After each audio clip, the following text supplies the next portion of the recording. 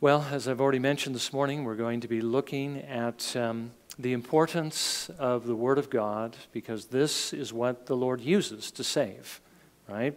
This is what He used in Luther's life to save. He used the truth.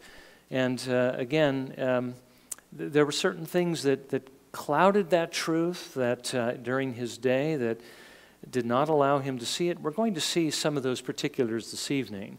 I am going to make reference to it this morning just to kind of line us up with what's happening this evening. But those particulars we'll leave for this evening. What I want us to see this morning, of course, is how the Lord uses the gospel, how He uses His truth, and only His truth, to save and to sanctify, and of course what the price is that we have to be willing to pay if we receive the Lord Jesus Christ, because that also is included in our text. But let me go ahead and read the passage we'll be looking at this morning. It's John chapter 17 in verses 14 through 19. This is a portion of the prayer, what we call Jesus' high priestly prayer, as He is praying not only for those who were following Him at that particular time, but also for everyone in the future who would believe in Him because of their words. Remember, Jesus was about to be crucified. He was going to be raised again from the dead, be there for 40 more days, then ascend into heaven. There had to be those that would carry on that work. That would be the apostles. And so as they carried on that work, the Lord would bring people into His kingdom. He would save them. And that is how we came into that kingdom, through the communication of this message throughout the years. So this is what Jesus prays in this prayer, specifically regarding His word, regarding the truth, beginning in verse 14.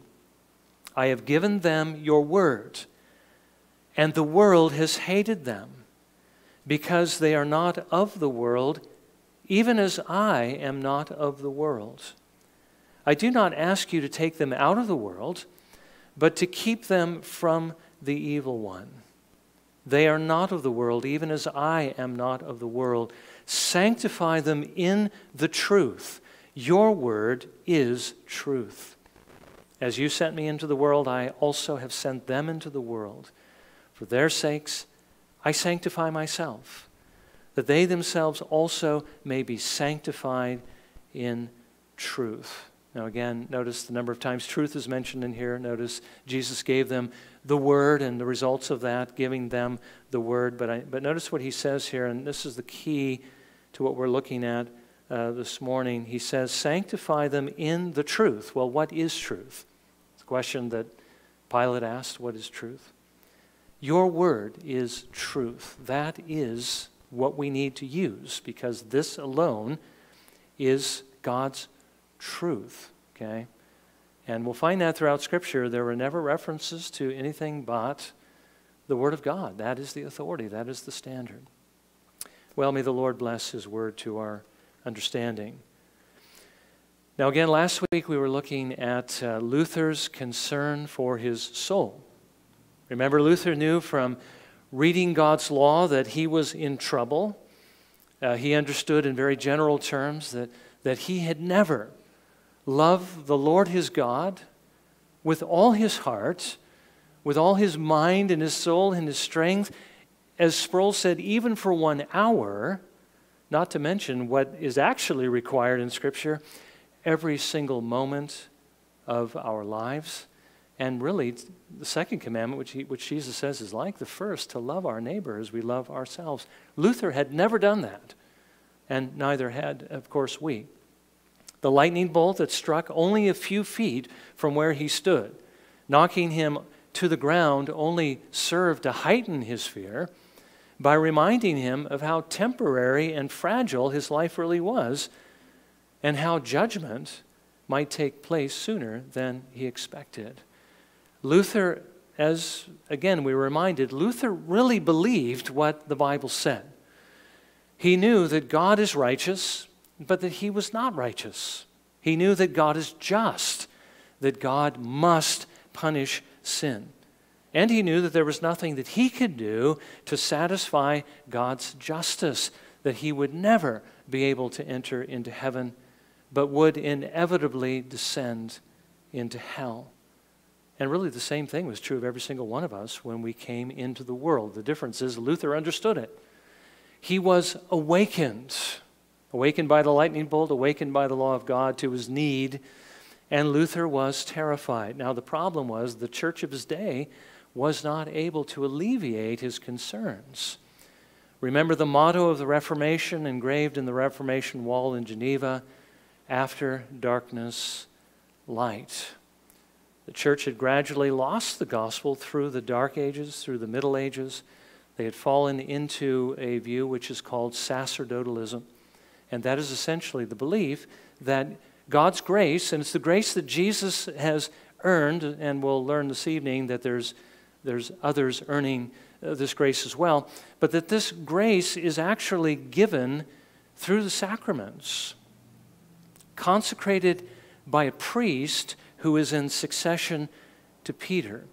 In other words, grace is dispensed through the church. The priests become the mediators of salvation. They are the ones who offer the grace of the Lord Jesus Christ to all who need it, but you have to come through the priests and you need the sacraments in order to be saved, in order to receive this grace. But they were wrong. They were in darkness. And Luther was one of the casualties of this particular view because Luther could not find peace of conscience, he could not find forgiveness, he could not find acceptance with God through the sacraments. Now, tonight we're going to look at what the Lord did to bring light into Luther's life, and I'll just give you just a real brief sketch of the first lecture. But God in his mercy is going to move Luther from Erfurt, which is where the Augustinian monastery is, where of course he was learning the system and seeking salvation. He's going to move him from that environment to the university. Frederick the Wise, the Elector of Saxony, was seeking to establish in Wittenberg, where Luther would begin his work as professor of biblical studies. He had his master's, working on his doctorate, but he was going to be able to complete that there. But he was going to be immersed in the study and the teaching of the Scriptures, and here God was going to reveal to him how he could be just, and yet the justifier of the one who has faith in his Son, the Lord Jesus Christ. You see, Luther didn't discover the gospel or the truth through the church. He discovered it through the Word of God. So this morning, what I want us to consider is how important God's truth really is. Not only for our salvation, although that is the most important thing, but for our sanctification, that we might become what it is the Lord wanted us to become when He saved us. Now, first of all, we need God's truth to be saved. And again, I would just point out, Luther he had his master's. He understood the teaching of the church. He was fully schooled in the learning of his day. He understood what the church taught regarding salvation. He had read the Vulgate. Remember, the Vulgate is the Latin translation of the Hebrew, Aramaic, and Greek scriptures. Luther had read the Apostolic Fathers. Those are the ones that lived immediately after the apostles and wrote. He had read the Church Fathers. They're the next group that comes up after that, and what they had to say about how the Lord provides salvation. Luther had studied, and he knew what the popes had to say. He knew what the councils had said.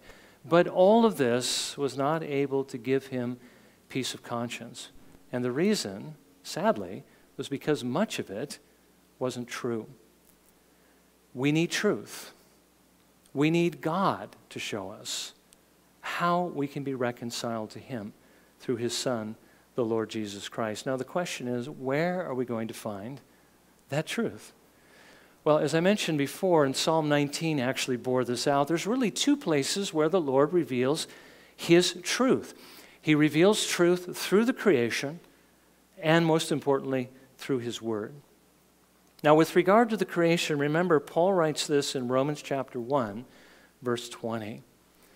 For since the creation of the world, from that time forward, His invisible attributes, His eternal power and divine nature have been clearly seen, being understood through what has been made, so that they are without excuse. Now, what Paul is saying here is that the creation, general revelation, this knowledge of God that reaches to everyone throughout the world, leaves everyone without excuse. It leaves them without excuse for several things. They know, and we know from what we see, that God exists. There's somebody very powerful, very intelligent, very wise, made this world and this universe. We know, and they know from conscience, which the Lord has given to us, that we've sinned. We have disobeyed this one who has made all things, that we are guilty. No one can actually claim ignorance when it comes to what God actually wants us to do, particularly if we've read the law of God, but even if we haven't. Conscience tells us that we have sinned against God. As a matter of fact, Paul goes on in his evangelistic efforts to say that everyone is even more culpable, even more blamable for not believing because of the goodness that God actually shows us in the creation, and that in spite of our sins. Paul and Barnabas, when they were preaching the gospel to the people of Lystra, who in this case I believe were the Greeks that were worshiping some false god, they brought out things to sacrifice to Paul and Barnabas because they thought they were the gods come down from heaven. But this is what they say in Acts 14, verses 16 through 17. In the generations gone by, he permitted all the nations to go their own ways. And yet he did not leave himself without witness, in that he did good and gave you rains from heaven and fruitful seasons, satisfying your hearts with food and gladness. So we see that God exists through the creation. We know that we're guilty through our conscience. And we know that, again, that God is good, and he's good to us in spite of our sins through what he gives to us through the creation. Now, why does God show us all of these things? What is the purpose of this general revelation? Well, he shows us these things and gives us these things to wake us up, to get us to seek after this one who created, this one whose law we've broken, this one who is still kind to us in spite of these things. Paul said to the philosophers on Mars Hill in Athens in Acts 17, verses 26 through 28, "And he, that is God, made from one man every nation of mankind to live on all the face of the earth, having determined their appointed times and the boundaries of their habitation, that they would seek God, if perhaps they might grope for him and find him, though he is not far from each one of us. For in him we live and move and exist, as even some of your own poets have said, for we also are his children." God intends what he reveals in the creation to wake us up and to get us to seek him. But he never intended these things to show us how to be reconciled to him and finally to enter into heaven. As a matter of fact, if we understand what the Bible actually says, as we come into the world, we really don't want to know about these things until we're first concerned about them, unless we're first awakened by the Spirit of God through all these different means that the Lord has placed in the world to do this, as the Lord did to Luther. You know, he woke him up through the law. He woke him up through basically general revelation. When that lightning bolt hit the ground, he reminded him of his frailty and of God's power and of his justice. And he was afraid, and that's why he immediately joined the Augustinian monastery in order to find salvation. But even there, he didn't find the way to be right with God. Not all of his penance, his confession and penance, and not all of his self-flagellation, his self-whipping, all of the things he denied himself, all the sacrifices he made, everything he did could not lead him to reconciliation with God. The only place we can actually learn to do that, how to be right with God, is through the second and main source of truth that God has given to us, and that is the Bible. Now listen to what Paul writes to Timothy in 2 Timothy 3, verses 14 through 16. He says, "You, however, continue in the things you have learned and become convinced of, knowing from whom you have learned them, and that from childhood you have known the sacred writings which are able to give you the wisdom that leads to salvation through faith, which is in Christ Jesus. All Scripture is inspired by God. Now notice that it was from the Scriptures that Timothy learned the way of salvation. And again, it's talking primarily about the Old Testament Scriptures. And why is that? Because Scripture is God-breathed. It is the breath of God. It is His very word. God speaks in it, and He speaks through it. It's here alone that He shows us how we can be reconciled to Him through faith in His Son Jesus. If we didn't have the Bible, we wouldn't have any understanding of how that is. This, oddly enough, was the one thing that was actually missing in Luther's life, was the Scriptures. Not entirely, but again, I mentioned earlier that Luther studied the Vulgate. But God's salvation was actually hidden by that Latin translation. As a matter of fact, that's going to be emphasized a little bit later in this series. The particular word that Jerome chose to translate the word justification, or to be made just, he used a Latin word that meant something different than the Greek word, and it obscured the idea of how one is actually made righteous in the sight of God. Not through our works. We don't become personally righteous for God then to accept us, which is what the view of the church was in those days and continues today in the Roman church. But that God imputes the righteousness of Jesus to us as a free gift, and He counts us as righteous in Jesus, and then begins to work in us to make us like Jesus. But at the moment that He credits Jesus' perfect obedience to us, we become just. And God then declares us to be just, and from that point on, we can enter directly into heaven as soon as we die, because we have a perfect righteousness. It's not our righteousness, it's the righteousness of Jesus Christ. So again, the Vulgate obscured this. Luther did not find it in the Vulgate. It was further hidden again by the religious system of the day that had led people to believe that if they were to seek salvation, they had to look to the church and they had to look to the priests, rather than looking to Jesus alone.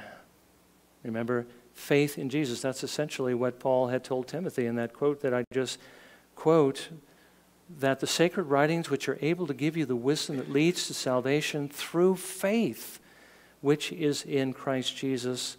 And as you know very well, and we'll certainly look at this more 2 weeks from now, that grace and works are mutually exclusive. God says that salvation comes by faith, so that it may be by grace alone and not through our works. There will be works that follow, a life transformed by trusting in Jesus, but we don't work in order to get into heaven. Now, it wasn't until Luther began to study the Bible in the original languages that he saw the truth that we are justified. Again, not by earthly priests, not by grace coming through them, but through faith in Jesus alone, the faith that comes, or the grace that comes by trusting Him alone to get us into heaven. When Luther saw that, it opened up heaven to him. His sins were forgiven. He actually wrote down what his experience was in his works as he was speaking about Romans 1:17. He writes this: "There I began to understand that the righteousness of God is that by which the righteous lives by a gift of God, namely by faith. Here I felt that I was altogether born again and had entered the gates of paradise itself through open gates. There a totally other face of the entire Scripture showed itself to me." Now again, up to this point, Luther believed the righteousness of God was the righteousness by which God Himself was righteous, which condemned Luther. But Luther began to understand the righteousness of God is the righteousness which He gives through faith in the Lord Jesus Christ, the righteousness which belongs to Jesus to us as a free gift, making us righteous and acceptable in the Lord Jesus. And when he understood that, that was when the Lord quickened him to life. Actually, He quickened him to life in order to see this, but he was born again. If Luther understood this properly, he would have known the Spirit of God opened his eyes to see that. Sometimes it's so simultaneous, you can't tell which of it actually comes first. So again, the point is this: when it comes to salvation, truth is the issue. It's not a matter of sincerity. Sometimes we place a lot of weight on sincerity. It doesn't really matter how sincerely one holds to their beliefs if those beliefs aren't actually true. We have to believe the truth.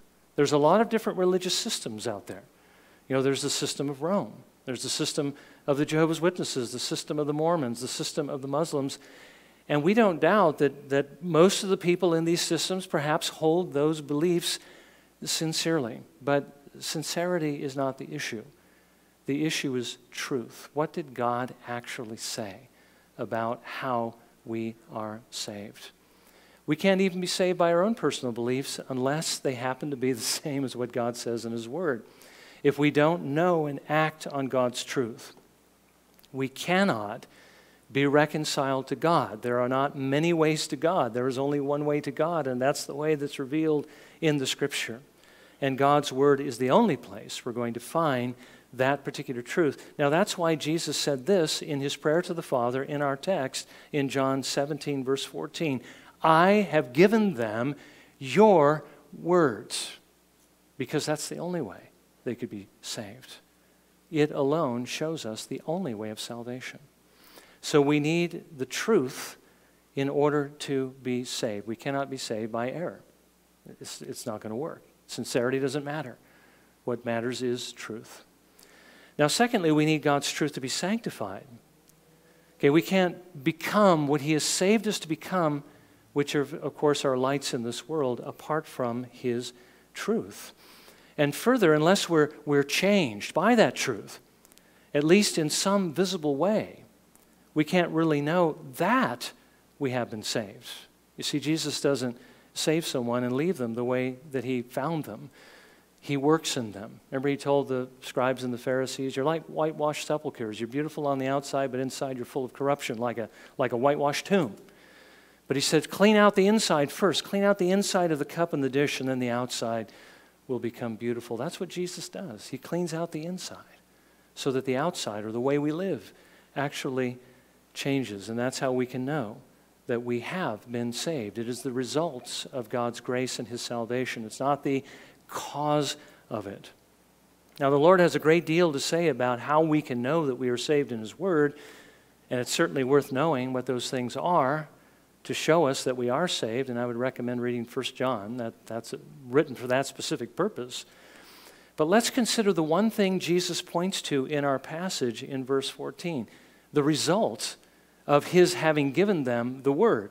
He says, I have given them your Word, and the world has hated them because they are not of the world, even as I am not of the world. And what Jesus means by that is this, that when we receive the gospel and we become part of God's kingdom through faith in the Lord Jesus, it immediately puts us at odds with the world, because we have now become what Jesus is, and that is light. Light in the way we live, light in the message that we share. That's something we're actually focusing on in the Sermon on the Mount. Jesus says in Matthew 5:14, you are the light of the world. And He tells us in John 3, verses 19 through 20, the world hates that kind of light, the light that Jesus actually was and the light He has made us to be. We read in John 3, 19 and 20, this is the judgment, that the light has come into the world, and that means Jesus. And men love the darkness rather than the light, for their deeds were evil. For everyone who does evil hates the light and does not come to the light for fear that his deeds will be exposed. One of the ways that we can actually know that we belong to Jesus is when the world sees that light emanating from us and they hate us in the way they hated Jesus. I have given them your word, and the world has hated them.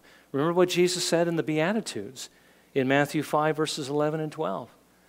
Blessed are you when people insult you and persecute you and falsely say all kinds of evil against you because of me.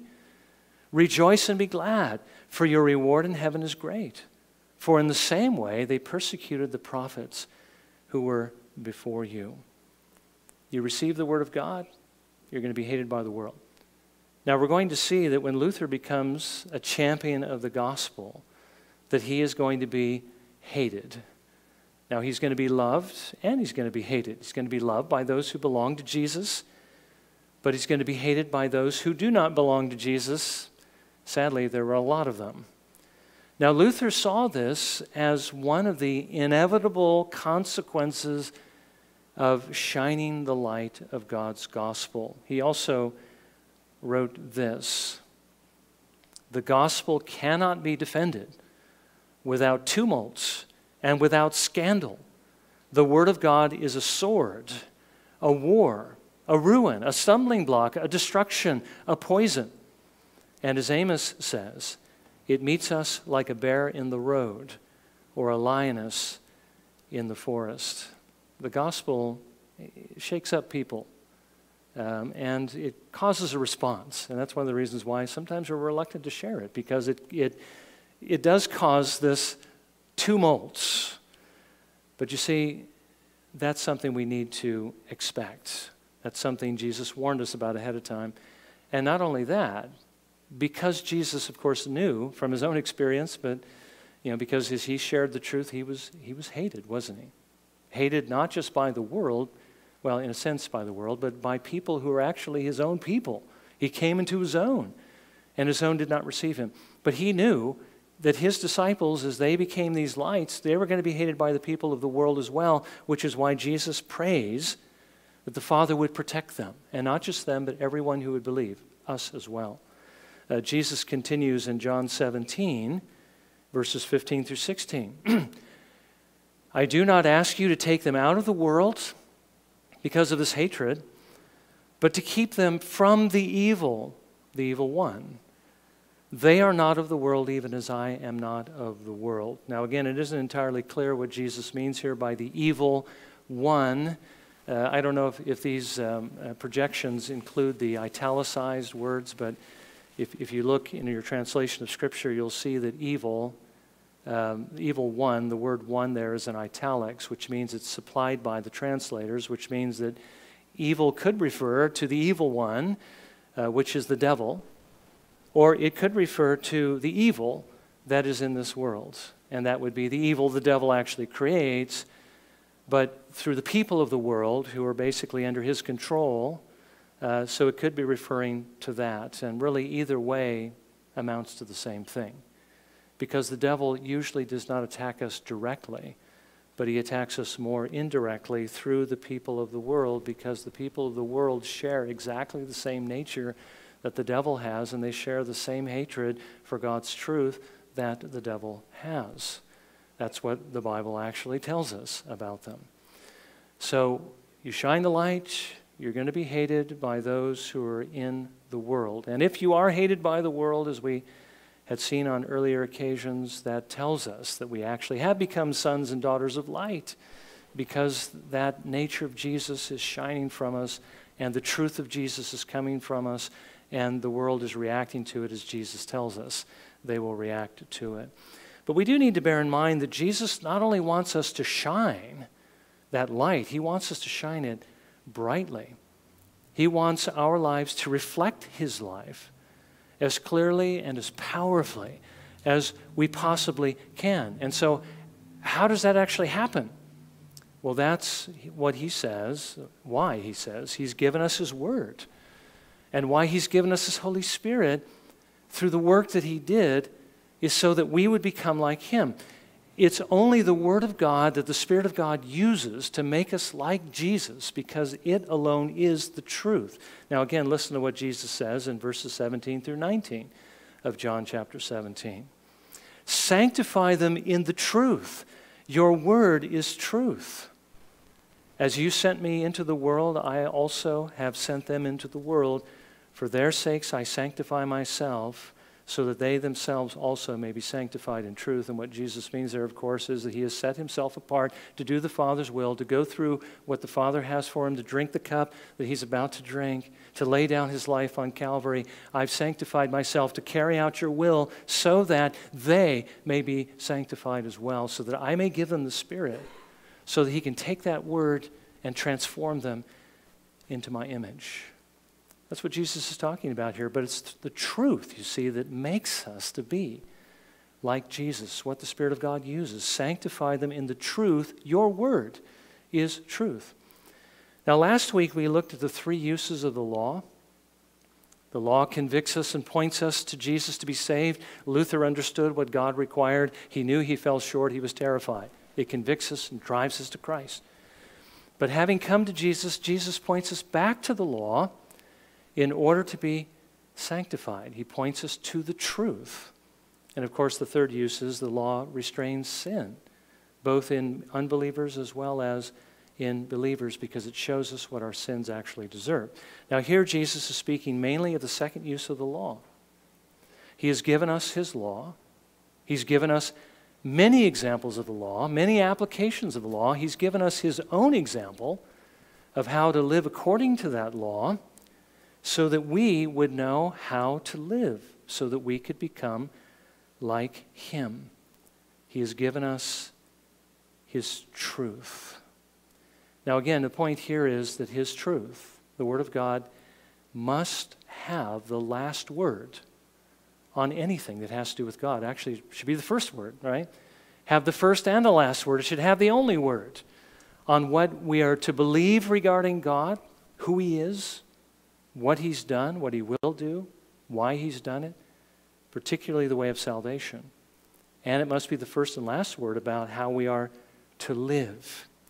Now again, going back to that text that Paul wrote to Timothy as far as knowing the Scriptures that are able to make him wise unto salvation from his youth on, he says in 2 Timothy 3, 16 through 17, all Scripture is inspired by God and profitable for teaching, for reproof, for correction, for training in righteousness, so that the man of God may be adequate, equipped for every good work. You see, he's saying exactly the same thing here that Jesus was praying in his prayer. I've given them your word. The world has hated them. Sanctify them in the truth. Your word is truth. This is what sanctification is. To be taught, to be reproved, to be corrected, to be trained in righteousness, to be adequate, equipped for every good work, to be ready, to be like Jesus. And again, where do we find the standard? Where do we find our marching orders? Where do we find out what it is Jesus is like and what we are to do? We find it in the words, in the Scripture. The Bible is the standard. Now again, we don't determine truth, or we shouldn't, by counting heads. Sometimes people do that. How many people believe this or that position? Well, more people believe this position, so that's the one I'm going to go with. Now, you can't determine truth by counting heads or by taking votes. You have to go to the Scriptures. Just because a person can argue a point very persuasively, you've heard debates, right, where they're debating two different positions. Sometimes the guy who wins the debate is actually wrong. But he won the debate because he was more persuasive. We cannot let somebody who's persuasive, or even a whole system of belief that is persuasive or huge or monumental, just because it's big and because a lot of people believe it, or because there's somebody promoting it that's very persuasive. We cannot believe it just because of that. It has to agree with God's Word. And certainly we don't want to base our belief system on merely general revelation, because general revelation can be misunderstood. We can only know truth by reading and studying God's Word. If we frame our lives on anything else, Jesus said, we're building on a foundation of sand. The one who hears my words and acts upon them, I will show you what he's like. He's like a wise man who built his house on a rock. And then when the storm came and the flood came and so forth, it was able to withstand it. It did not go down. You see, if we use any other standard, we're going to go off course. We need to allow the Spirit of God to govern our lives and to lead us through the Scriptures. We need it to know the way of salvation, to be saved, and we need it to know how to live, how to become like Him. Now this evening, as I already mentioned, we're going to see how God used His Word to lead Luther to Jesus and to salvation. And we're also going to see in the second lecture how neglecting the Word led to further corruption in the church of that day. And remember, the church, the Western church, was one church at that time. How the building of St. Peter's, the desire to build this great edifice, actually led to a corruption that was the breaking point for Luther. And that's when he nailed his 95 Theses against the church door. Now, we're not going to see the nailing of the 95 Theses this evening, but we are going to see Luther's conversion, and we're going to see what exactly happened that brought about Luther's move to do what he did those 500 years ago.